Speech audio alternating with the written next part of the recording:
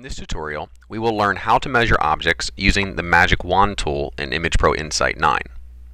The Magic Wand tool provides an easy way to outline irregularly shaped regions of interest or features in your image.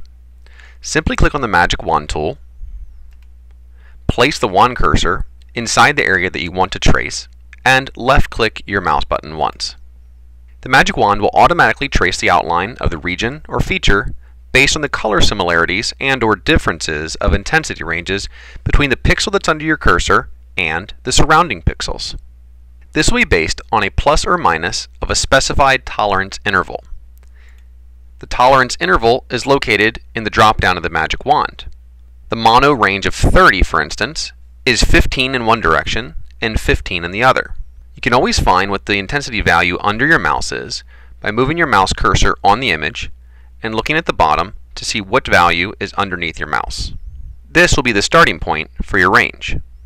To add to the region that you've selected, simply holding down the Control button will allow you to add to that selection. In this mode, each time you click, you will create a new selection. However, you can outline more than one region. Simply click the Add Selection button to be able to select multiple regions.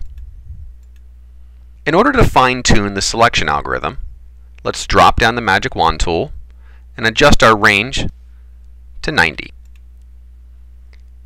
In this instance, we can select multiple objects as we would expect. If we'd like our outlines to be smoother, we can add smoothing to each of our outlines as well. You can also use the Filter tool to set a value describing the level of contrast between the feature you're tracing and the surrounding elements. The threshold scale extends from 1 to 100, with a low value representing low contrast and a high value representing high contrast. In addition, we have a Fill Holes option. Fill Holes allows you to automatically fill all interior holes of the object you're selecting.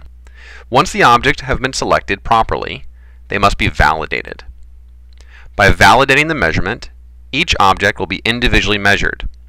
These measurements will immediately receive overlays, and your data table will be populated with those values.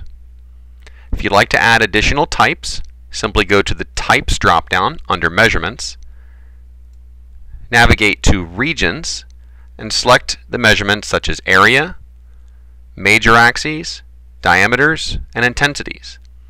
All the measurements on the left are the library to choose from, and all the measurements on the right are the selected measurements that you'll be using.